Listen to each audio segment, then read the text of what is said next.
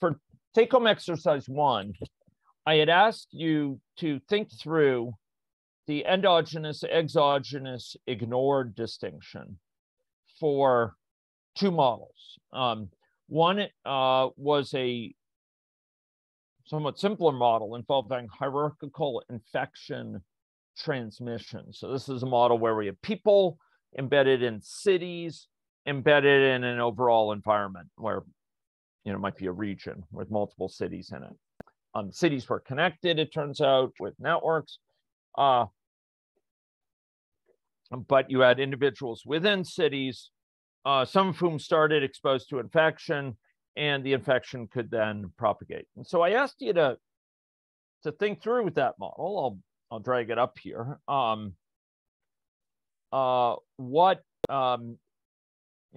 How would those divisions come down for that model? So here we have the overall environment, and then we have persons, but each person is located within a city, such that when we run this model, what we'll see is a network of cities and then people within them. So here are our cities, here's our network of cities, and a certain we're not seeing your screen. Oh, thank you. Yes. Okay. Awesome. Okay. Awesome. Thanks very much for. So it should look like this. So here are cities. And by the way, the presence of a thick border indicates a city that's engaged in a lockdown and is putting in place protective measures for its population. People can move between cities. So you see some evidence that some of the people who are recovered, that's magenta, have moved to this other city, which is yet, unvisited by a lockdown. And generally, this is the infection has passed. But if we had watched it from the very get-go, we would have seen, people start overwhelmingly susceptible, and a few people will have been exposed in a way that will often lead to, so there's this person in yellow here, often lead to spread of infection between these cities. And you could see some people have moved from some of these cities where the infection was earlier over to this city here in a way that might then start spreading there. This city has not been visited by active infectives as best I can tell yet. Okay, so here we have a model. We have these environments and cities and lots going on. What type of thing here is endogenously calculated? Can anyone say what things are endogenous in this model? Give me a few, maybe give me 1 or 2 examples. Lockdown cities. Yeah, the occurrence of whether or not a city is in lockdown or not is indeed endogenous. And in fact, if you dove in more, what you'd find out is it depends on the prevalence of infection in that city. And once it reaches a certain threshold, the city imposes a lockdown. So very good. Yes, lockdown, of the occurrence of a lockdown and the presence of a lockdown is endogenous. We didn't pre-program in a schedule for it. It arose because of an emergent behavior involving the spread of infection. Okay, what's another thing that's endogenous for this model? Anyone? What's another thing that the model is generating? It's giving rise to? The number of people who are infected. Good. That's exactly right. The number of people who are infected is endogenous. And in fact, that ends up driving the lockdown.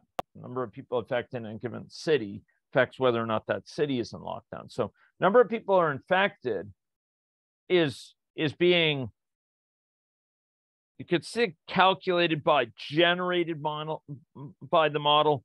It's an emergent feature of the model. It as the model runs, it gives rise to that behavior. We didn't tell it how many people are infected at a given time. Rather, it reflects the complex interaction of people and their migratory patterns and who they're nearby and who they spread the infection to, how many people are infected and which people are infected. Those are endogenous. Good. Any other factors come to mind that are endogenous?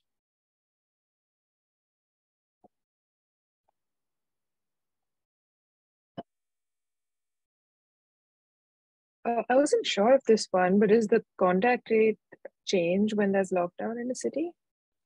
Yes, the contact rate. Great question. The answer is, and I wouldn't expect you to know this, but when a city engages in lockdown, it's actually at this perform intervention event. If the prevalence exceeds a certain prevalence threshold, we intervene upon a person. And for most of these, basically that involves lowering their contact rate. So not for all scenarios. And in fact, some scenarios might involve a different sort of intervention at time of lockdown. And for example, you could change the migration rate, which could involve like a cordon sanitaire so people can't spread, or changing the direction of infectiousness. Those are all possible things, but you'll notice quite a few of them involve saying when there's an intervention to be performed for this person, set their contact rate to such and such, and here it's set their duration of infection. This would be set their contact rate. Oh, this actually shouldn't involve any change for their duration of infectiousness. So yes, contact rate is generally changed by the occurrence of an intervention, but it depends on scenarios. For the baseline scenario, we don't have actually anything occurring right now when it's in lockdown. So it's a status quo scenario. A lockdown may be declared, but nothing happens. It's business as usual, which is often how the reference scenario is defined, the so-called baseline. The scenario, it's not privileged, but we kind of compare other scenarios against it as some reference point. Yeah. So good. Anyone else? Have we listed every single possible endogenous feature of this model, every single factor that's endogenous? Anyone have a thought on that?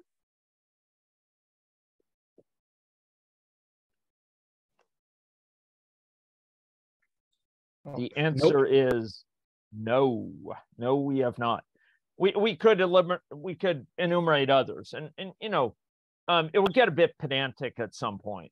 The number of exposed people is endogenous. The number of susceptible people is endogenous. The number of recovered, the number of infectious people getting the number of new infections per day is endogenous. The number of waning cases or number of individuals who undergo waning immunity in a given week. I mean, we could go and list out large numbers of these things that are close variants of each other. There's a set of coupled processes that are endogenous, and there are these different faces of it, these different kind of sides to it.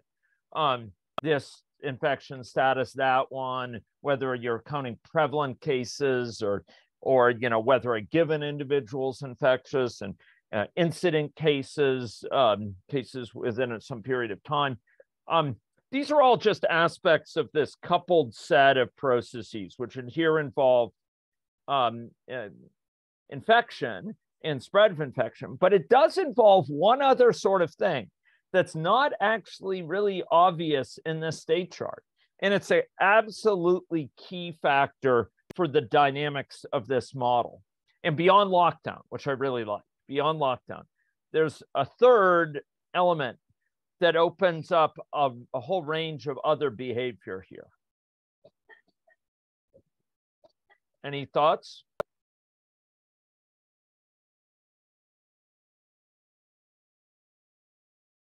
Well, if you look yonder, you may see something.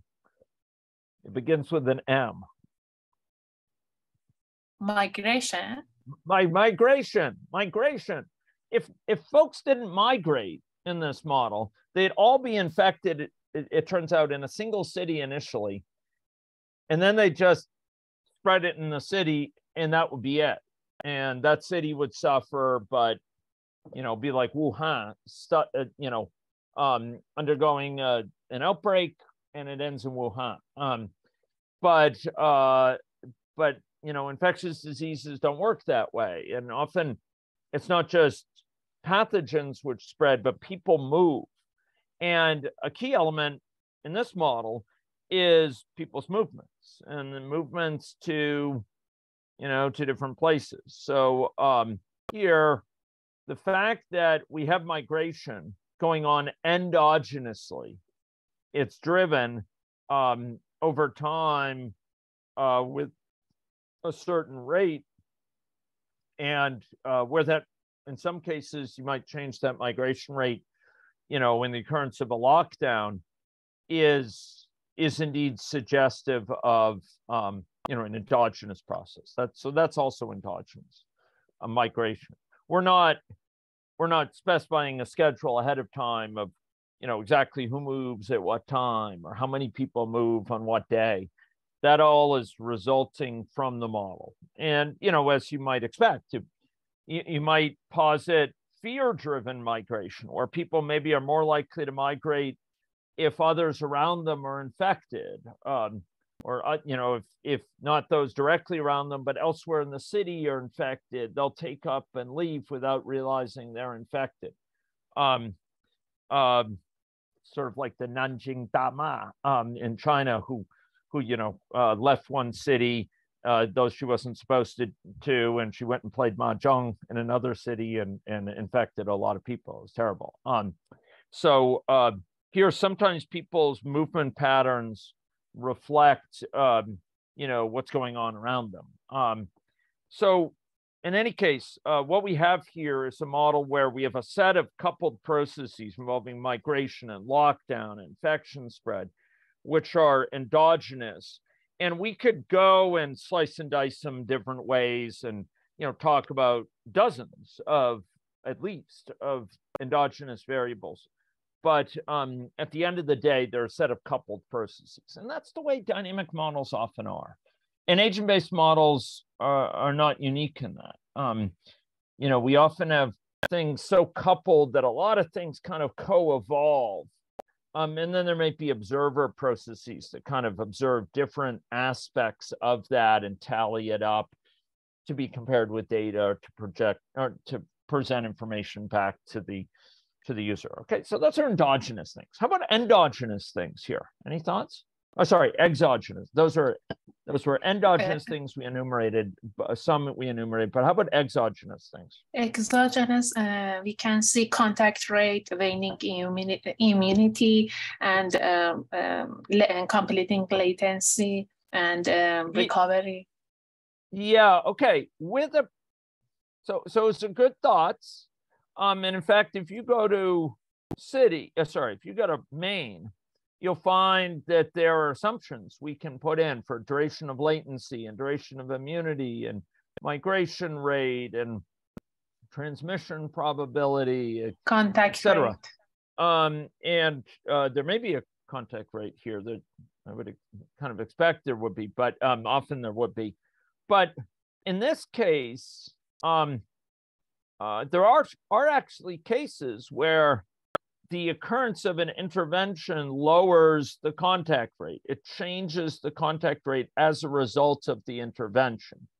And the intervention is triggered by the occurrence of a certain level of infection in the city. So contact rate, and in fact, there's also changing duration of infectiousness, with the idea being maybe we do contact tracing, we discover people who are infected with an STI, gonorrhea, chlamydia, and we get them in for antibiotic treatment, something like that. Or we get people infected by COVID-19, early on, and we treat them with Paxlovid, or earlier with remdesivir or whatever, dexamethasone. So here we we actually, as part of a strategy for intervention, that becomes part of the model dynamics. But most of those, like duration of immunity, transmission rate, duration of latency, absolutely, those are exogenous. Those aren't affected by any of the dynamics of the model. Those are all upstream of kind of the model coupled process. So they set assumptions about this process, but they're not affected by it. Contact rate gets in there for some of these things where it's being affected by it. But I think that's good. How about other things that are exogenous? Well, you can kind of read some off here. How about another one that's exogenous? That's pre-specified by a given scenario. Number of cities? Number of cities. Good. Yeah. The prevalence threshold at which cities declare intervention, undergo a public health order or whatever it is, enact a public health order.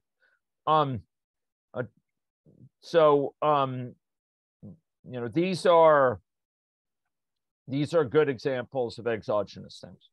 There are cases where exogenous things are changing over time, but in a pre-specified way. So maybe we have, I don't know, some assumption about the warming temperature, reflected in a climate change model. And we just assume that that's heading in a certain time series. Or we specify, we pre-specify, what the temperature is at a certain day of the year. Maybe we read it in from a database historically, and we have a model of mosquito breeding, and one of the things in there is rainfall and temperature and humidity level and sunlight level on a given day or something like that. And we read it in from a database or from a file, a CSV file or whatever. Those are all exogenous. They're represented in the model. But they're told to the model. Endogenous things the model tells us. It generates. It gives rise to them. Often they're coupled together and they interact, etc. For endogenous things. Exogenous things we're telling to the model. And it may be as simple as saying, for this scenario, I want there to be 5 cities. Whereas for this scenario, I want there to be 10 cities. But in other cases, it may be, read the temperature, per day temperature in, the mean daily temperature in from this CSV file. And it will say, yes, ma'am, and it will go do it. Okay, so those are exogenous things. Now, in this area of infection, transmission, and cities, and so on, what are some factors that are currently ignored in the model? What are some factors that might affect this? I actually mentioned some. I said you could imagine adding in a factor of this or that. But can you, like, in this general area, what would be a thing you might think about putting in a model like this if it became richer over time? I don't see it in there, but seasonality might be important. Seasonality, yeah. Again, for those outside of our home and native land, that we have this thing called winter, and people are less likely to move in winter because it's cold. And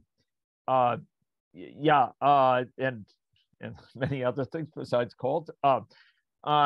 It's also beautiful. It's age distribution. There's no representation of age in this model. That's exactly right. There's no characterization at all. Yeah. I have a question. When messages are as exogenous, yeah, under this, when is it possible messages become exogenous or not?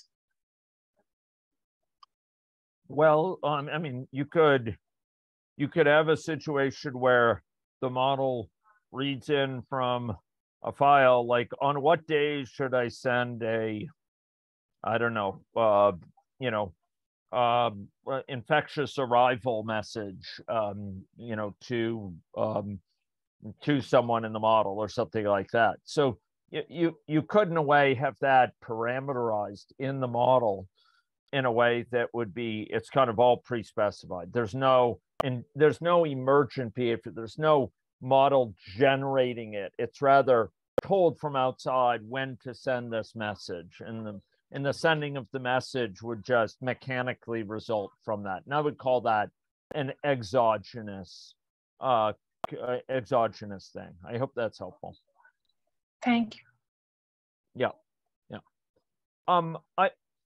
I will. Didn't know if there was a representation of like exceptions to rule. Yeah, like someone migrating into a quarantine zone. Yeah, that's a good question. Right now, there's no. That's a good idea for something that could be ignored. That's right. Right now, we have no exceptions to the rule. It's like, if there's an intervention in effect, everyone who is in the, so where it's in city, everyone who is in that city is intervened upon. Oh wait, no, well, yeah, sort of. Actually, this is interesting. So this model does, Alex, actually accommodate that, because we have a criteria which we can specify. So Alex will understand if I said this is a little bit like a closure or something. We say, is this person, for a given person population, are they eligible for the intervention? And if they're eligible, they get it. But I guess you would say, well, someone could be eligible, but basically just not adhere to the intervention, not comply, not actually wear a mask or in fact, show up for a contact tracing appointment. And yeah, that isn't simulated. We could try to fold it into whether they're eligible or not, or, is the intervention undertaken on them? But I like your point. Yeah, there's no adherence or compliance, as we used to call it. Yeah, good. What else is ignored here? Vaccines. Yeah, vaccines are totally ignored. Absolutely. So great. That's exactly right. How about another thing? Another thing that was prominent in the COVID-19. Yeah. Distance can be ignored. Yeah. Max so right distance. Now, right. So no one is. I'm not sure what you have in mind for that, but like for migration, right now, a person, it turns out, if they are going to migrate, they sort of go and they get a random city to go to. They just pick cities randomly. And you could argue, wait a minute, they should be more likely to go to a nearby city than a further city. And we might impose a gravity model where they're more likely in some principled way based on the distance to go to a nearby one compared to a far one. A gravity model would impose a kind of rule for how much more likely they are to go to a close one than a far one, sort of inspired by kind of gravitational models, how strong the gravitational force is between two things. So yeah, so that's another good example of a factor that's ignored right now. Good. Anyone else? Asymptomatics are not represented. Yeah. Good point. So right now we have latency represented, which you would say is probably pre-symptomatic. They're infected, but not yet infective as well. They're also often pre-symptomatic too.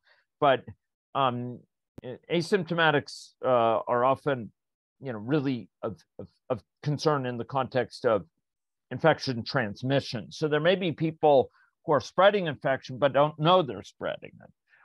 Very common for gonorrhea. Common for COVID-19. Overall, about 40% is estimated by the CDC and PHAC fairly early, by late summer 2020. It's quite common for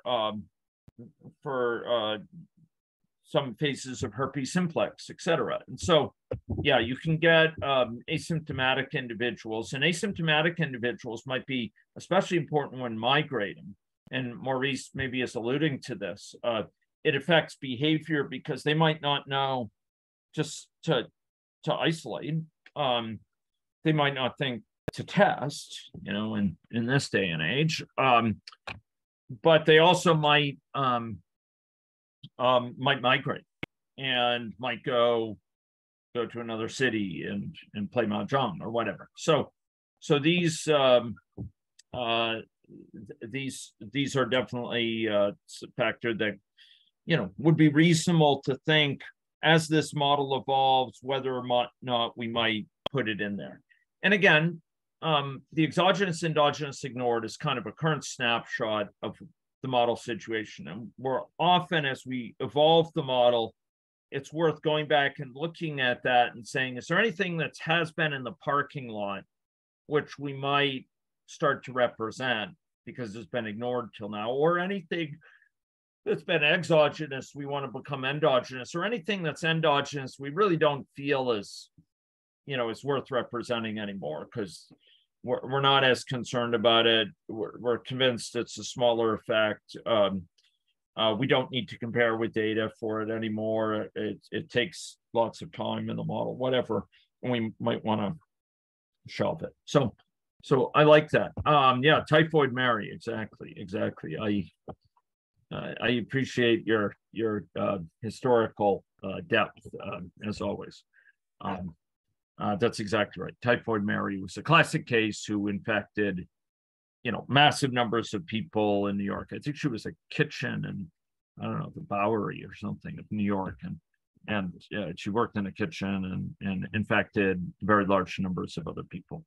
Okay, good. So that's that model. How about we'll try to whip through it, but the introductory teaching the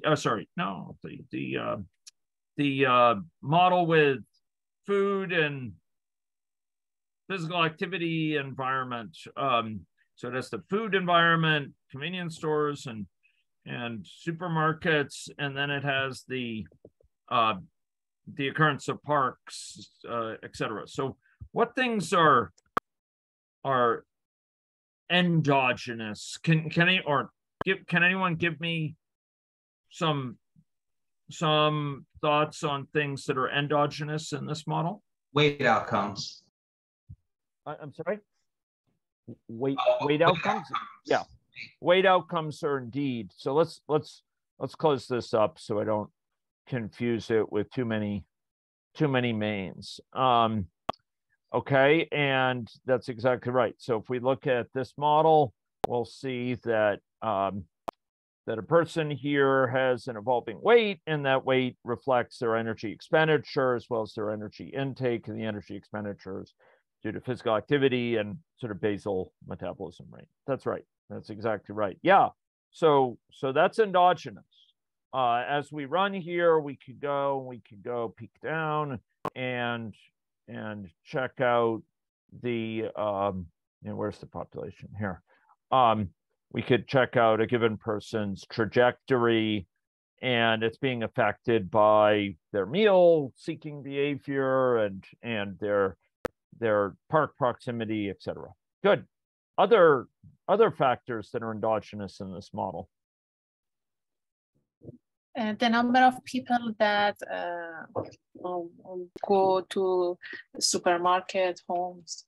That's right. The number of people visiting a given supermarket or visiting any supermarket in a given week. Yeah, that's endogenous. That's exactly right. It reflects their preferences and their distances from supermarkets compared to convenience stores, and whether they food in their larder. Whether right now they have food in the fridge, so to speak. If they already have both types of food, they're gonna go eat one or the other, and it's only if they're out that they're gonna go shopping for food. So yeah, good. Other things that are endogenous here. Can we say meals or food remaining? Absolutely. Take a look at this. Get a load of this. So, count of convenience store meals. This person is a high predilection, and I might add an unhealthy predilection for convenience store meals. And they seem to be subsisting on, depending on the country you're in, like pizza pops and, oh, look, they actually went to the supermarket this time. Look at that. Okay, probably they were with mom or something, and now they're just eating convenience store meals again. So maybe they ate pizza pops and Twinkies or something in North America, and in Australia they eat meat pies and floaties or something if they're in Adelaide, or floaters. I can't remember what they're called. But other people might have a rather different propensity. So this person does prefer convenience store meals, but they're going to the grocery store, and so they have a certain amount of food in their larder,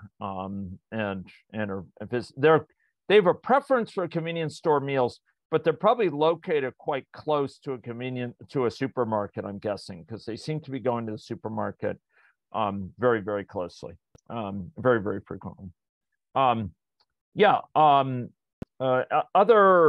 comments or other ideas for endogenous factors from this model?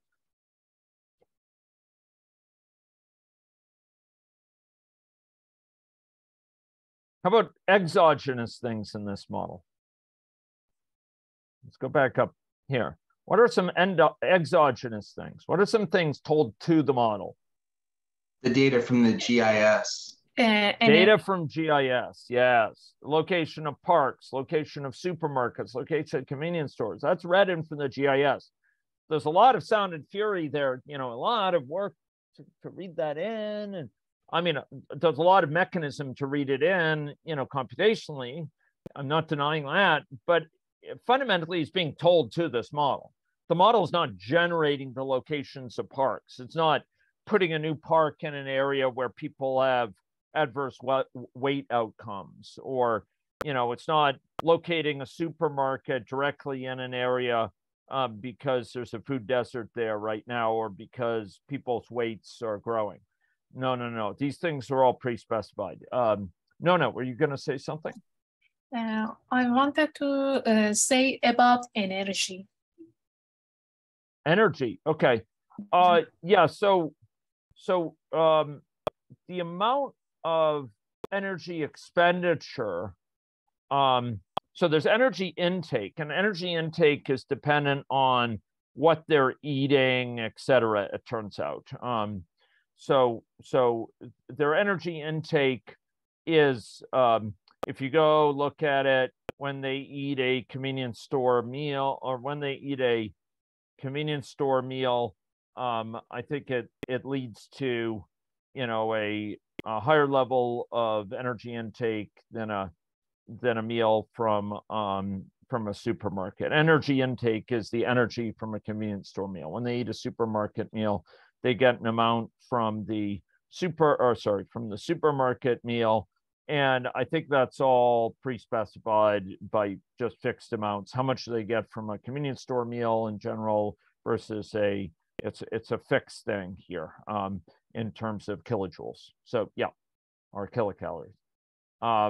That's exactly right. So energy intake is it's endogenous, but the amounts they get from a given type of food, type of subsistence, those are actually fixed amounts. But their particular, balance is a reflection of their emergent behavior, how much food they have left over, and what do they have in the fridge, and their preferences, etc. Yeah. Energy expenditure is dependent on their weight. So that's emergent, and we said earlier, so energy expenditure is emergent, but physical activity-based energy expenditure is based on the distance of their home to a nearest park and some factors from parks. And really this is kind of a fixed thing for a given person. They're in a certain home, there's a certain distance to the park, there ain't no emergent behavior going on there. They're assigned a home at the beginning and they just stay there.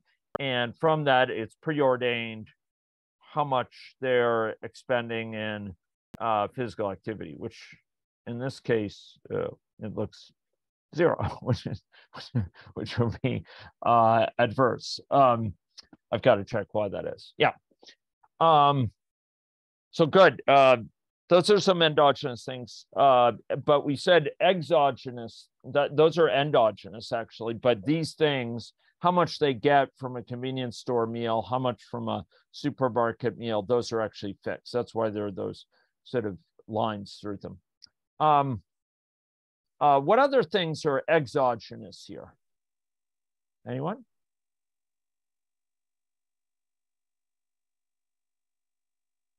What other things are exogenous? Just told to the model. Well, I would go look at your scenarios, and often they have parameters. The count of homes, population size, whether we consider physical activity. Oh, we probably don't have it on. That's why. Whether we consider physical activity and the outcomes. Those are all, that's sort of told to the model. The locations of the houses are randomly initialized, if I remember correctly. Do we call that exogenous? Okay, so this is a very interesting question. And it's one of the things I was hoping to actually talk a little bit about. So I was a bit glib when I say the model calculates, the model tells it to us.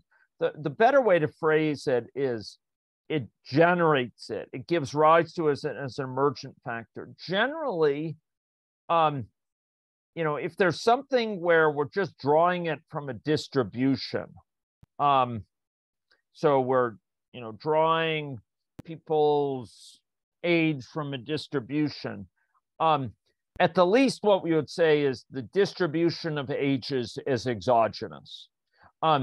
Any given person's age, you could kind of say, well, they're getting, by the way, I'm using now this introductory teaching GDM, which we're going to take a look at right after this for today's lecture. And there, for example, their sex is drawn from a distribution. Their birth time, and by implication, their age is drawn from a distribution. And so at the least, we would probably be careful about it. If I were writing a paper, I'd say exogenous thing is the age distribution. The age of a given person is drawn from it, but I wouldn't call it emergent. I wouldn't say it results from a complex interaction of a bunch of factors. I would view it as pretty close to exogenous, because it ain't generated by the model in any deep sense. It is calculated by the model, but it's not given rise to the model as sort of an emergent behavior over time, over space. It's kind of a I would say it verges on being exogenous. And I'd say, yeah, if you call it endogenous, I'd say the case is very weak, but yeah, okay, it calculates it. But really the distribution is exogenous. It's imposed on the model what the distribution is, and we just kind of mechanically draw from it. I don't view it as kind of interestingly endogenous in any deep sense. Initial conditions are generally exogenous. Now, there are exceptions. There are cases Maurice will know. For example, if we simulate a model, so sometimes we set the initial conditions based on a burn-in period that starts much earlier. Maybe it starts 30 years earlier and it runs to the present. I'm hoping to discuss this in a future lecture of this course, but sometimes we use burn-in periods for agent-based and other types of dynamic models because we don't know the initial conditions. And so we want to arrive at initial condition, which is kind of an equilibrium. This is done a lot in system dynamics modeling. It's called equilibration there.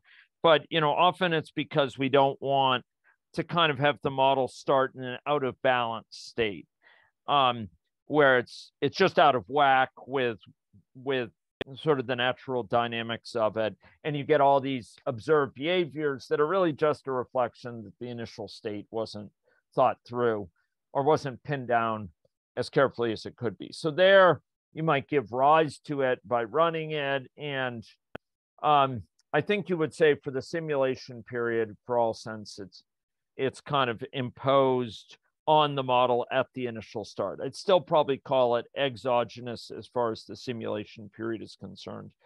It's a bit confusing because it resulted from the burn-in period, but I in general I'll say I would consider it initial states exogenous. Interventions, interventions for most models, for many models, they are exogenous. We say, do this, simulate this intervention, and we see the consequences. Simulate that intervention, we see the consequences. There are exceptions. And earlier we saw a case actually where certain interventions are only undertaken under certain emergent conditions, like the prevalence reaches a certain threshold. And there I'd say it's tangled up with emergent behavior. And I'd say it's an aspect of emergent behavior. But you're right, for most models, we say, now simulate it with this. So what if this intervention were in effect? What if that one? And it's kind of exogenously imposed on the model. Yeah. So that's good. How about things that are ignored here that might affect someone's weight over time? Anyone? Well, unless I missed it, I didn't see any sort of like adaptive behavior in terms of as your weight gets higher, you change your preferences on where you eat. Exactly. Great. People aren't making a special effort to go to grocery stores if their weight is higher. They're not, going out and working out in parks or making use of parks, not going on walks deliberatively. So those are all excellent, and they're not getting, in some areas, physicians are experimenting with prescribing physical activity, prescribing walks, and that ain't going on here. That's for sure. So there's no adaptation. Could there be? Absolutely. I mean, an agent-based model would be a great place to explore that. This model, you could readily try adding that. Absolutely. But this model right now doesn't include that. It's ignored. Great. Other ways to get food, exactly. Gardens, foraging, hunting, restaurants, exactly. Yeah. In Saskatoon, I know, our fair city, there's actually a fair, among lower SES individuals, there's quite an economy, particularly among Indigenous peoples, of, trading in fresh meats and vegetables, et cetera, from hunting or from gardens, et cetera, that can be really important for food security for lower SES individuals. Absolutely. So I really like that idea. It's kind of what's there right now is a very simplified representation of the food environment, and it could be provided much richer. And one thing I'll just add to Cassie's comment there is social support networks, entirely absent right now, right? We have no representation of others to whom a person might turn for food, mom and dad as an example, but also, other relatives and families and friends. There's no representation of social support when it comes to physical activity. Absolutely. Socioeconomic factors, access to transportation, entirely left out right now. So right now you'll find if you study this model, people are moving along major thoroughfares and so on, but maybe they take a different path if they're walking or if they're biking. or if they're in a wheelchair, they end up having other constraints that might affect their movement. Variation in metabolism, yeah, that's quite right.